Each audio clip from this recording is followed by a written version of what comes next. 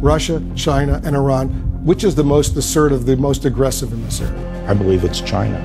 China more than Russia right now? Yes. President Trump signing 2 executive orders last night banning U.S. transactions with Chinese tech firms Tencent and ByteDance.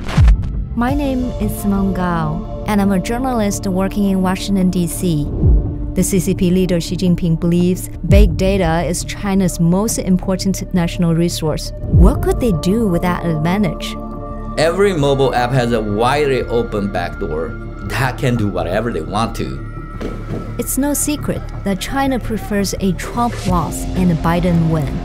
But in this program, I'll uncover, in the age of AI, there is something the Chinese Communist Party wants far more than the Biden presidency.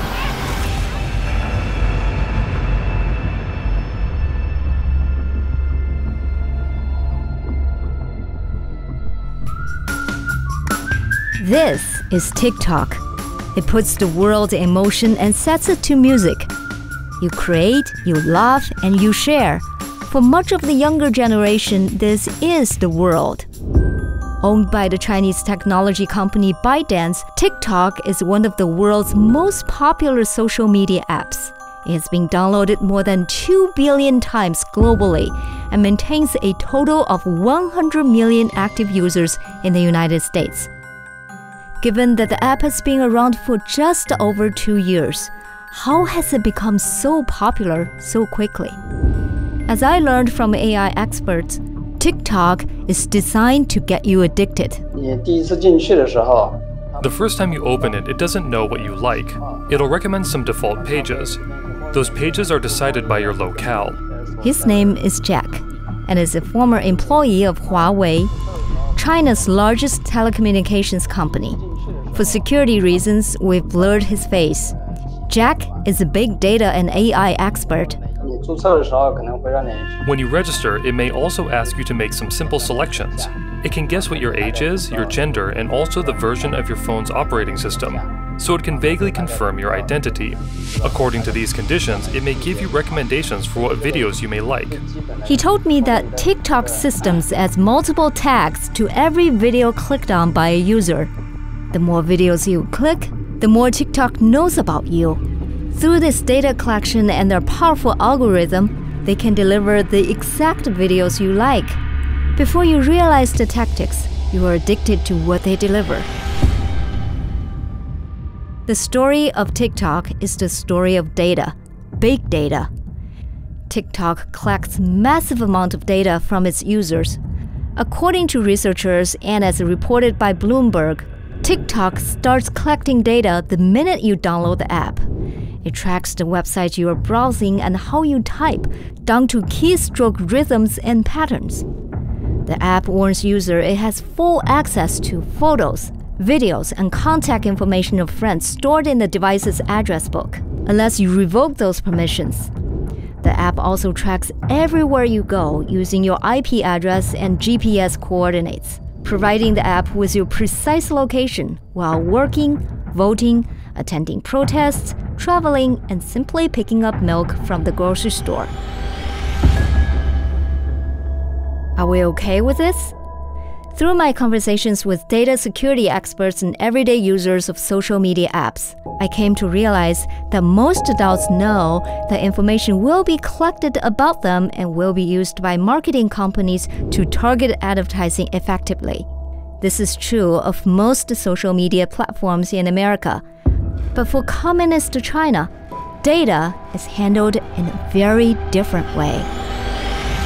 Can you compare Google, Facebook, and Amazon's way of collecting data with that of TikTok? Google is, as I mentioned, compared to all the others, it actually collects the information more aggressively for the commercial purpose. But remember, it's commercial purpose. It does not use that to hack you or do something like that, right? But TikTok is a different story. I mean, it's kind of a dangerous animal because TikTok collects the data, uses the data to improve their algorithm. This is James Chiu, a former Apple executive. He explains to me how China collects data differently from the Americans. I mean, China, you know that there is no privacy. I mean, who cares, right? So the company actually collects every single thing of persons.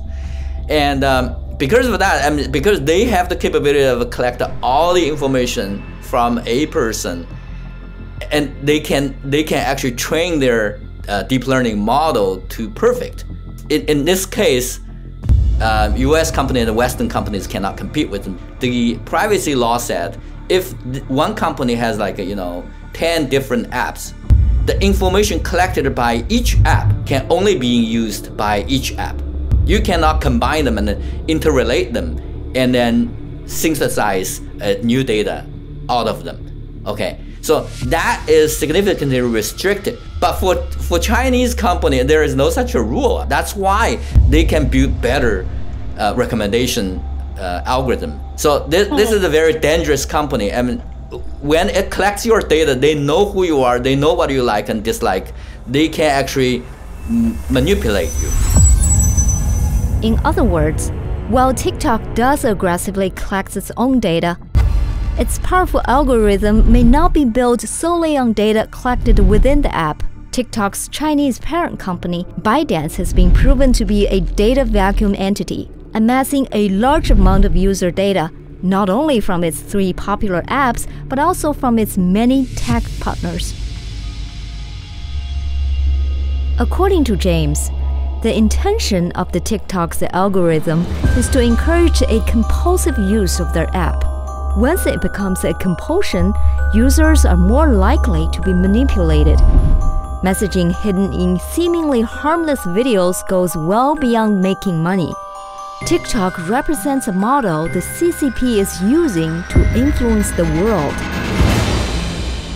Retired U.S. Air Force Brigadier General Robert Spalding explained to me the CCP's grand vision for big data and AI. So Kai-Fu Lee says that China seeks to become the Saudi Arabia of data. So think about the entire world's data and collection of that data as being tantamount to having power over the world.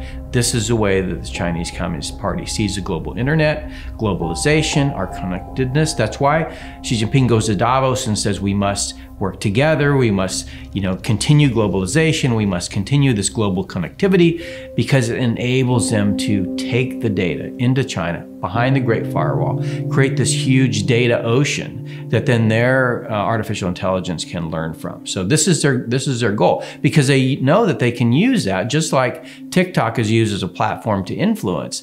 They can use that to influence not only their own people to basically not know the true history of China, but also to influence the rest of the world. This is the power that, quite frankly, we built. Silicon Valley built this power. We built it and made hundreds, trillions of dollars. The Chinese Communist Party saw that and said, not only do we want to have control over that economic engine, we want to have the ability to influence socially and politically as well. This is really the convergence of technology and warfare for the 21st century. The Chinese Communist Party has been seeking an ideal time to test its AI advantage, an ideal time to see if their AI can be used to manipulate a world power, especially the US. That time is now. Leaders on both sides of the political aisle agree that the 2020 election is one of the most important since the nation's founding. It is critical that the U.S. heed its intelligence community's warning that China is now actively seeking to influence the outcome of the election.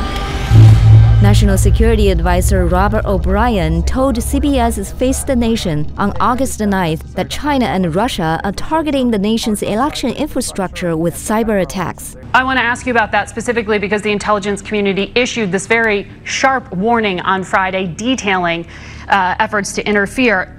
Looking at the statement from July 24th, though, the language there says adversaries are trying to access candidates' private communications and election infrastructure, and that's at both the state and the federal networks. That sounds an awful lot like what Russia did back in 2016, but now it's happening on your watch. So what are you doing to stop it? Well, what we're doing is we've got our cyber teams in place. DHS is working very hard to track down those malign actors, but again, is it it's Russia not just again? Russia. Well, look, we know it's China. We know it's Russia. We know it's tampering with Iran, election infrastructure? Well, absolutely, trying to access Secretary of State websites and that sort of thing, and collect data on Americans and engage in influence operations, whether it's on TikTok or Twitter or in other spaces. So, no, it's a real concern, but it's not just Russia, Margaret. It's the Chinese don't want the president reelected. So a lot of conversation about you and your latest moves. Let's talk about that. In August 17th statement to Fox News, Director of National Intelligence John Ratcliffe revealed that China possesses a greater national security threat to the U.S. than any other nation, economically, militarily, and technologically. That includes threats of election influence and interference. 2 weeks later, on September 2nd, Attorney General William Barr nailed down the Chinese interference once more. Of those three countries that the intelligence community has pointed to, Russia, China, and Iran, which is the most assertive, the most aggressive in this area? I believe it's China. Which one? China. China more than Russia right now? Yes. Why do you say that? Because I've seen the intelligence. That's what I've concluded. What are they trying to do? Well, I'm not going to discuss that to this. But they're trying to help who win? I'm not going to get into that. David Kamenar, a former member of the U.S. Army intelligence, told me more of the intelligence community's insights. What the CCP wants is turmoil in America, because that could create paralysis for America on the world stage. It's almost a political extortion. If you don't elect Biden, the riots will continue. If you don't elect Biden, the Chinese or perhaps the Iranians could move somewhere and give us a national security crisis. So the CCP clearly wants Joe Biden to win, and is doing everything it can with data, with AI, and in other areas to make sure he does. If they have to pick between Biden victory and maybe it create this chaotic America, which one do you think they will pick?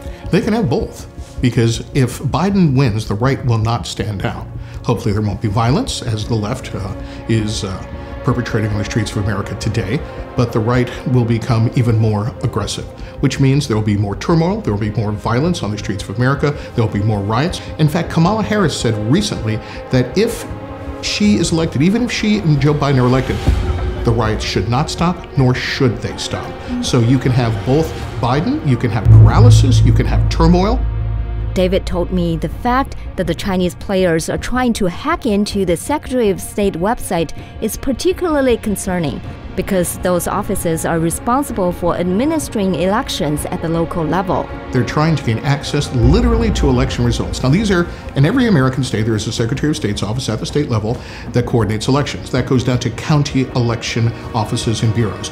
What they can do, not only in state elections, but even in local elections, if they can hack in, they can change results for close elections, they can get biographical material on voters, they could get voter turnout records, they could strike at the very basis of the American democratic process. It's a very, very dangerous game they're playing. Now, do our people like the FBI, NSA, other people know they're doing this? Yes, they do.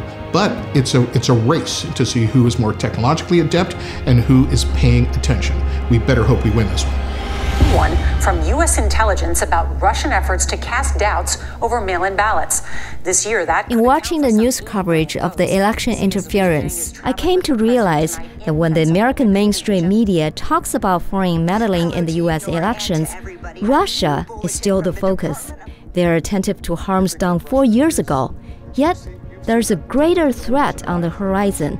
A threat backed with the technology and data necessary to do far more damage. If U.S. citizens are truly concerned about a foreign power's ability to influence a critical election, they should consider this example.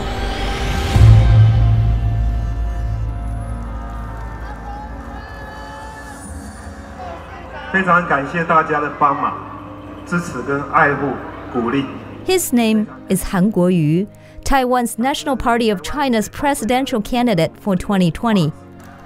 While initially popular as a candidate, he ultimately lost to the incumbent, President Tsai Ing-wen, largely due to Taiwan's overwhelming rejection of the mainland Chinese government that was backing Han. While Han's loss was due to the Chinese Communist Party, his initial rise was their doing as well. The key milestone of Han's political career was his victory in the Kaohsiung mayoral race. Han was largely unknown through the first 4 months of the election season. A day after formally announcing his campaign, however, a Facebook fan group was formed. The page promoted Han through talking points and memes, constant sharing of fake news about his opponent, and public shaming of his critics. By election day, Han had more than 66,000 members on the fan page and received a surge of fan posts just hours before being elected in a landslide victory. Dr. Puma Shen, assistant professor at National Taipei University, did a study on Han's sudden rise to popularity. First, China created many websites that published and shared a large number of articles on Han Kuo-yu and fake news on Han's opponent party, the Democratic Progressive Party. They then generated a massive amount of search requests on Han Kuo-yu. They literally overwhelmed the system with their requests. By doing so, Google's algorithm worked to push Han-related news that the CCP generated to the first 2 pages. According to Dr. Shen's research, a significant percentage of the fans on Han's Facebook group were not from Taiwan, they were from mainland China. To further demonstrate China's involvement, Dr. Shen's group tested Han's name on the internet for the final 2 months of the campaign. They found that Taiwan was only 16th on the list of countries searching for information on Han. Jack told me the CCP is obviously behind the efforts, and this is how they did it. A large number of search results can come from people's natural behavior, and it can also come from bots automatically publishing articles. They can come from IP addresses inside China, from IP addresses in Taiwan, or IP addresses from any other country. In this way, Taiwan may have less searches than other countries. According to the Financial Times, key governmental departments in Taiwan receive tens of millions of hacking attempts each month. Then between 2015 and 2017, that number tripled. These attacks, intended to steal sensitive governmental data and personal information, were primarily perpetrated by China. Does the CCP have enough resources to do things in America that's similar to what they do in Taiwan? That's the scary part. They have been building over the last few decades control over our corporate institutions, our Wall Street investment banks, our political system, academia, our think tanks, our law firms, our PR firms, our consulting firms. You know, what we forget is the Chinese Communist Party doesn't have to use a PLA to do all this. They can pay Washington PR firms, they can pay Washington consultant, they can pay Washington law firms. And they do. The Taiwan story took a drastic turn though. Prior to the presidential election, massive demonstrations broke out in Hong Kong against the Chinese extradition law. Those protests and the CCP's brutal response to them led the Taiwanese people to reject a future under the rule of the CCP and a president indebted to them. They chose the incumbent president Tsai Ing-wen, who, though not popular at the time, is consistently tough on the CCP. It's safe to say, if it's not because of Hong Kong, Beijing would have secured a Taiwanese president of their choosing. The game to influence a major political election is complicated and can be costly. Sometimes it takes on the most unexpected form.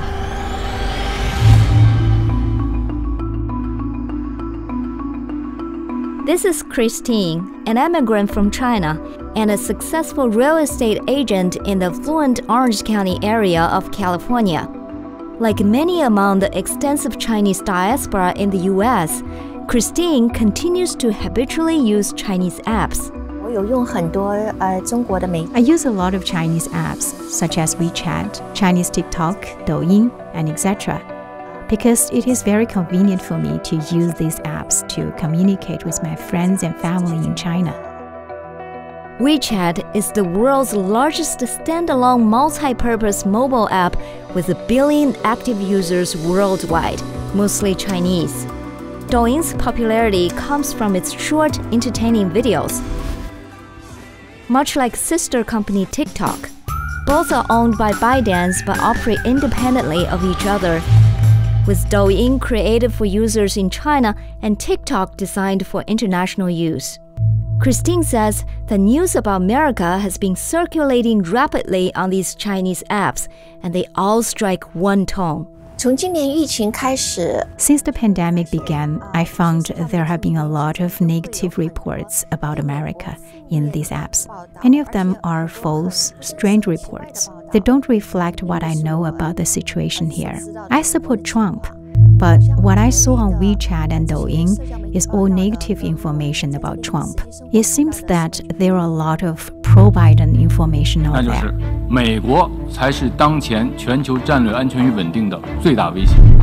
Although Douyin uses powerful algorithms to determine your interest and target the recommended content accordingly, algorithms are not the only factor in what Douyin shows to each user.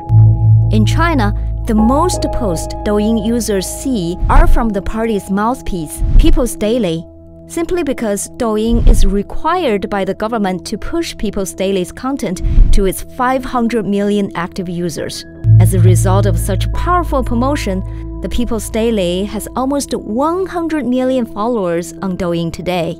This is a recognizable and reoccurring strategy within China. TikTok functions in a similar way to Douyin, only instead of recommending the CCP's official propaganda, TikTok pushes political content that comes from other app users. Ethan, a TikTok user from the US, told me how it works. Once I started to use the TikTok app, it pushed a lot of anti-Trump or pro-Biden videos to me. But I did not even say or select that I am interested in politics. But after a while, like I use the app for a while, the anti-Trump video become a little bit fewer, and I started to saw some pro-Trump videos as well. That might be because I did not like or follow any of those anti-Trump videos. But the anti-Trump videos still like 80 or like 60% around that in the politics videos. Recently, it changed. It might be because that I did not even really watch those anti-Trump videos. So like right now, it's only maybe a quarter or like less than that. But there's still anti-Trump videos that push to me. TikTok has a sophisticated AI model making recommendations to its users. When the user begins to use TikTok without being classified by the system as pro-Biden or pro-Trump, TikTok displays neutral contents to the user. I quote the neutral since it is based on TikTok's standard. In reality, there are many more pro-Biden contents being displayed to the user anyhow. Based on the data collected on the user's browsing searching habit, TikTok can classify the user as a conservative user quickly. Then it starts to display a few pro-Trump contents to the user while mixing various pro-Biden contents. When TikTok figures out the user is not very interested in politics, it starts to display fewer political contents. So the goal of TikTok is to, number one, to not get this user upset to the degree that he just won't use TikTok anymore. But at the same time, TikTok still pushes pro-Biden content to him in a degree that he can tolerate. That is absolutely right. 3 months prior to the presidential election, a coalition of TikTok creators launched a national Talk the Vote campaign. By their own definition, the campaign is meant to empower Gen Z to vote and to mobilize young leaders in the fight for progress. In just 4 weeks, the hashtag Talk the Vote had gained more than 18.2 million views. The videos posted to that hashtag are often tied to issues of social justice and equality. The majority of videos either express support for Biden and Harris or directly attack Trump.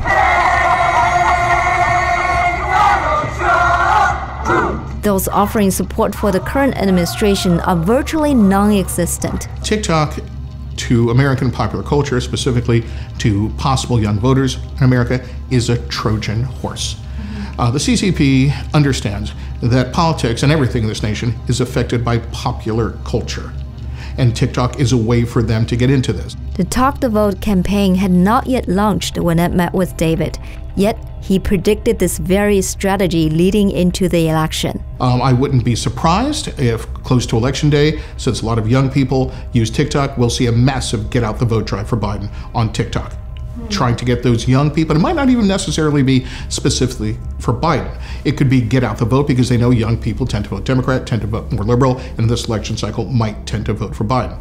So it is a way for them to have pop culture goals, to have those goals come into the election process, and to influence through even small things, through movies, through entertainment. Again, as we said, a lot of CCP money in Hollywood, through all those aspects, the American elections, because for a very long time, popular culture has meant as much to American politics as any policy has. This is a proven strategy that has been demonstrated in movements organized by Americans. Here's an example.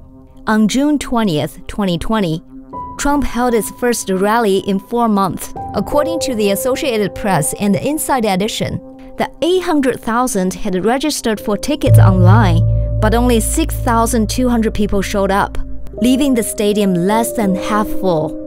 TikTok users and K-pop stans claimed credit for the low turnout.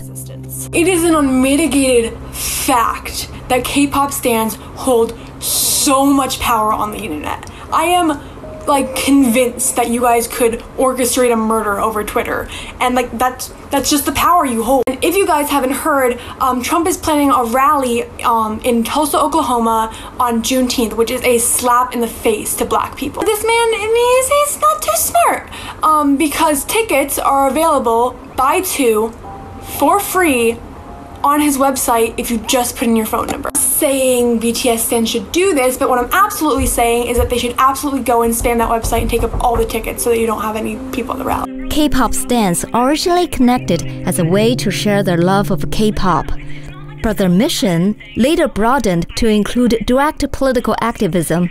That activism is often conducted on TikTok, a place where pop culture and politics best converge. This video alone received over 2 million views. So, I recommend that all of those of us that want to see this 19,000 seat auditorium barely filled or completely empty, go reserve tickets now and leave him standing there alone on the stage. What do you say? Millennials and Gen Zers who are now old enough to vote wield significant political power in the 2020 elections. While they tend to be less politically active, with fewer than half voting in the 2016 election, this year looks to be different. What impact might they have on the election? A substantial one. There are 86 million millennials and Gen Zers who are eligible to vote, representing 37% of all 235 million voters. How many of them use TikTok? We don't really know, but we do know that 63% of the 100 million active users in the US are under the age of 30. The youth have, to date, not had the political impact they were capable of. TikTok just might change that in 2020.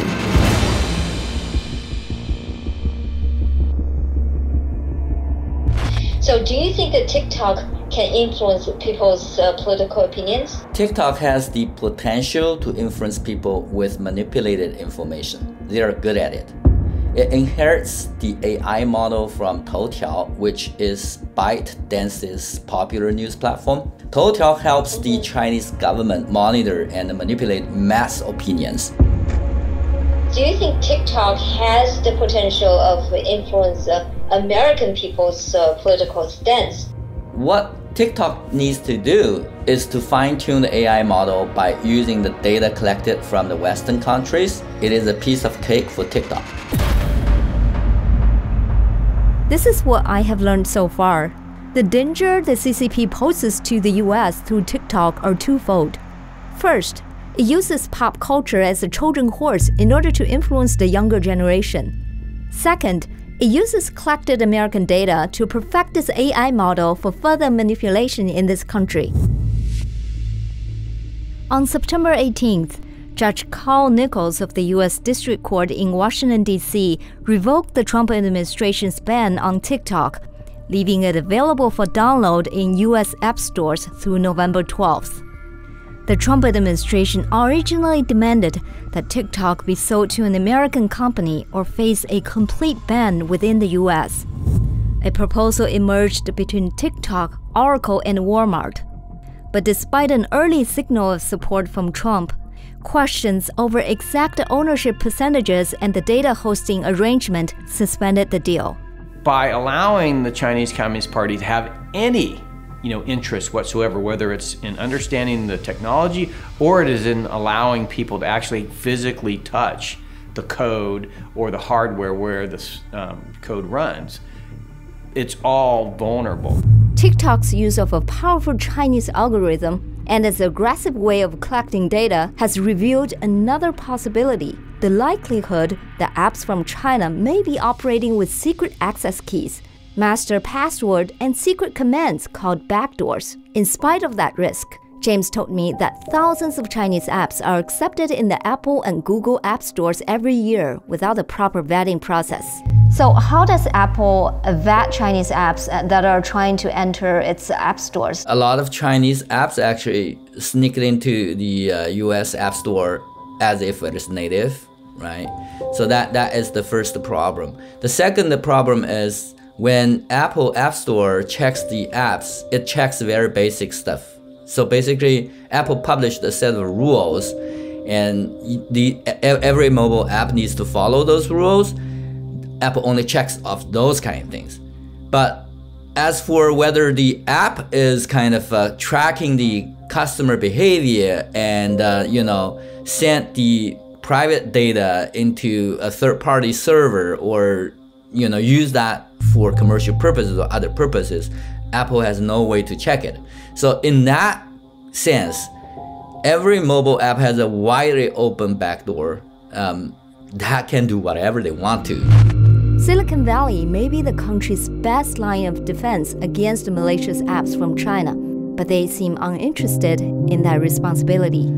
How much control or how much reign does the national security establishment have on the Silicon Valley? None. Zero. In fact, Silicon Valley despises the national security establishment. Now, there's a few people that have worked within government, but what happens is many of them are entrepreneurs or people that think outside of the box. And of course, what you find when you come to Washington, D.C. is it abhors people that think outside of the box. They want conformity and they want you to be bureaucratic. So they don't tend to last very long, and they don't tend to make much headway, because in order to actually innovate in government, you have to have patience. You have to be wily, and you have to kind of figure out where is the way that you can actually make progress happen. There's not a lot of people that are willing to do that because they get frustrated by the bureaucracy. In 2017, General Secretary of the Chinese Communist Party Xi Jinping announced a bold plan for Beijing. He predicted that China would catch up with the United States in AI by 2025 and lead the world by 2030. China may have reached that goal earlier than they had planned. Although America still leads in cutting-edge AI technology, China has surpassed America in AI application. They did this by collecting more data. More data means better AI. I believe that in the eyes of Xi Jinping and his colleagues, big data and AI are more than just another curious technology. Xi Jinping openly stated that big data is the most critical national resource for China. Why would he believe so? Likely because the CCP knows exactly what big data and AI are capable of, how they can be used to control over their own people and manipulate other countries. Best of all, the party is confident that their political system guarantees China a reliable advantage in data collection and AI application over the free world. I mean, what do you think is the biggest strength America still has today over China? The Constitution. I think the Constitution as an idea as a foundation for how to build a society, a blueprint, if you will, for how to build a human society where you have human frailty and you have to deal with it, and you have to ensure that the way you deal with that is to ensure that no human or humans can have ultimate power. I think that is the strength of America.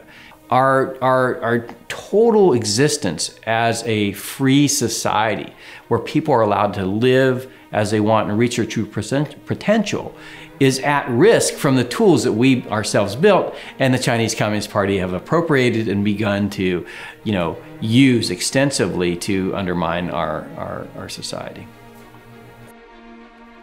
It has been 244 years since this nation was founded.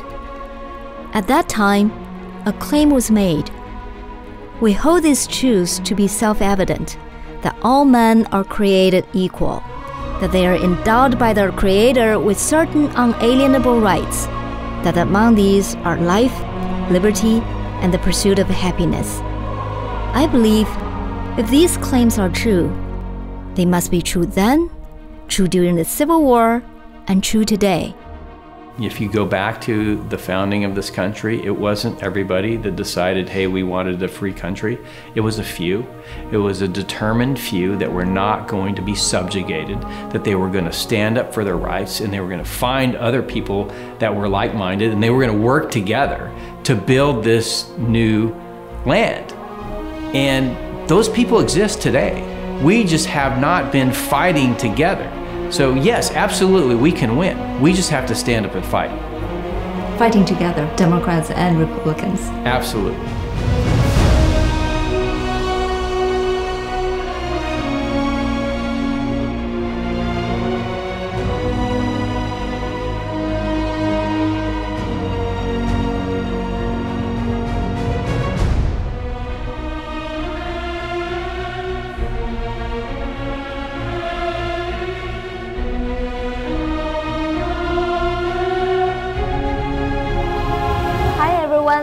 Thank you for watching our documentary movie. If you want to support our future work, please share this video with one person who you think would really enjoy it. Thank you for your support and see you in our next video.